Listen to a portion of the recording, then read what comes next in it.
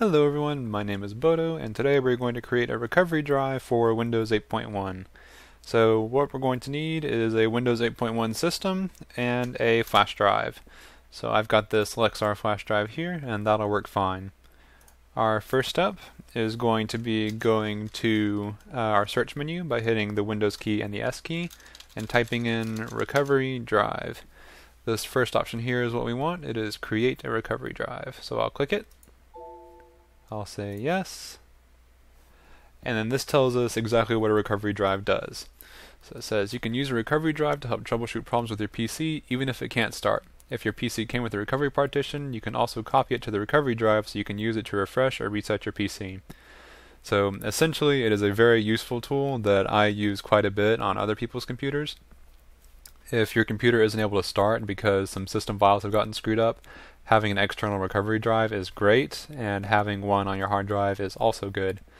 So we're going to click copy the recovery partition from the PC to the recovery drive, make sure that's checked, and then we'll click next. It tells us please wait, and then it'll give us another warning here. Oh, it wants us to pick our drive, so that Lexar is fine, that's the one I chose. Next. There's the warning I was talking about.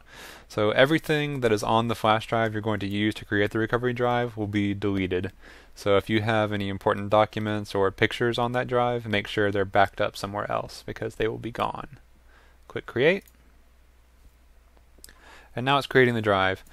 So essentially this drive will allow us to fix our computer in the event that it does not boot up correctly. The best example would be that whenever you turn on your computer and it doesn't go to Windows or things stop working in general, you are able to put this drive into the USB port on your computer and turn it on, and your computer should automatically recognize that it's a recovery drive and give you recovery options. And those recovery options will hopefully repair or at least troubleshoot your PC to figure out what the issue is. So creating this recovery partition takes a little bit of time just because it's copying quite a few files. It depends on how fast your USB port is and how much data you're transferring. So mine's going to take just a little while, and then I will get back to you. So give us one sec. Alright, it's been a few minutes and it looks like the process is almost done. So we're just going to let it run its course here. It'll hopefully finish up in just a second.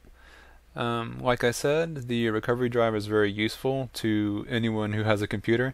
It should probably be one of the first things you do whenever you get a new computer. Many manufacturers go and create their own recovery drives on your computer.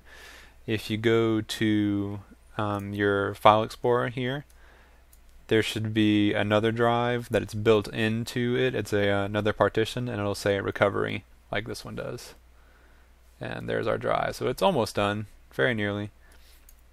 And that recovery drive has the same function as this one here.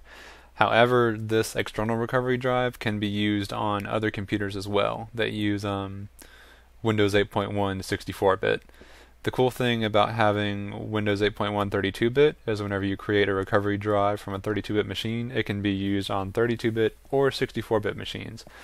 However, you cannot use a Windows 8.1 recovery drive on Windows 8 or vice versa.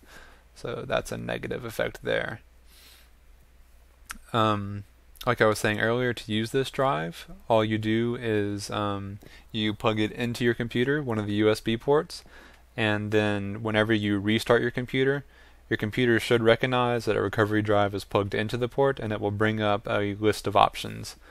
And those options are generally refresh, reset, or recover. A refresh refreshes all of the files and settings on your computer, so everything will work fine, and it gets rid of any external programs that you might have installed. So things like Chrome, Firefox, any games will probably be gone. However, it fixes any issues you might have had.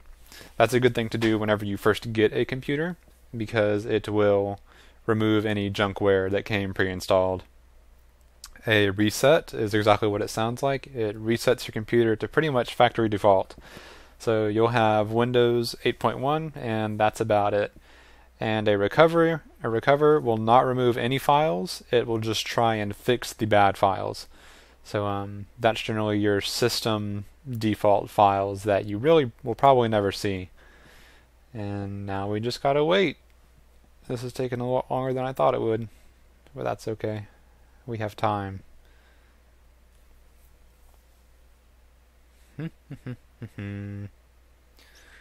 Watch, I'm going to pause the recording and it's going to finish right after I do that. So here we go. I was totally right. I paused it and it finished like 5 seconds after. Great. Okay, so it says the recovery drive is ready. It says you can also delete the recovery partition on your PC and free up some drive space. So that's what I was talking about earlier. On your C drive, it'll be partitioned as another letter, probably D or E or something like that. And it will also say a recovery. That's something that a lot of manufacturers have put on there before. So with the creation of this external recovery drive, you're able to delete that drive and free up some space on your C drive, which is great because that means you have more room for games or videos, things like that. So now I'll click finish, and we're done. So now you can take out that flash drive from your computer and just put it somewhere safe and mark it as recovery and say, if you ever have any issues, plug that in and restart your computer. If whenever you plug it in and the computer restarts but it doesn't even know that that flash drive's there, you might have to adjust the boot order. And that's done in your BIOS, which is a much more complicated process than we should probably try and explain in this video. But if you go on your phone and Google, I'm saying on your phone because your computer will probably be dead whenever you need it. But if you go on your phone and you Google how to change boot order on your computer model, manufacturer, and everything like that in Google, it will give you a very specific set of instructions on how to go into your BIOS and change that order. I wouldn't recommend just messing around in your BIOS unless you really know what you're doing with your computer. Okay, that's all I have for you today, and I'll see you again in the future. Bye-bye.